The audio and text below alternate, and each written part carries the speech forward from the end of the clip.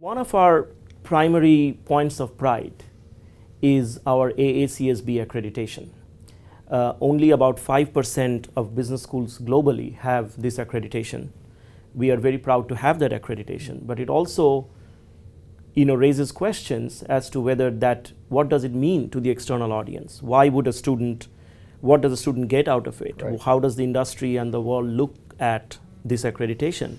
What is the marketing value of this accreditation? Okay, so from the point of view of the employer, and I have had Clayton State students who I hired straight out of school who worked for me, College of Business students who came and worked for me for many, many, many years and were great employees.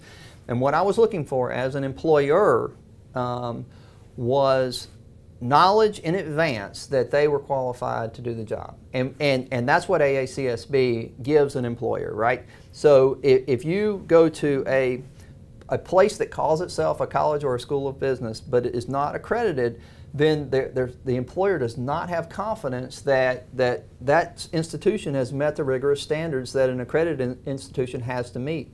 So not just externally, where we as employers are looking at an accreditation as a way to choose what school we want to hire from, but also internally, and more importantly internally, what it does is it sets a standard by which the dean and the faculty here have to adhere, and it raises the bar for those schools that are AACSB accredited.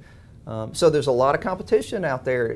People can choose to go to school a lot of different places, both physically and online.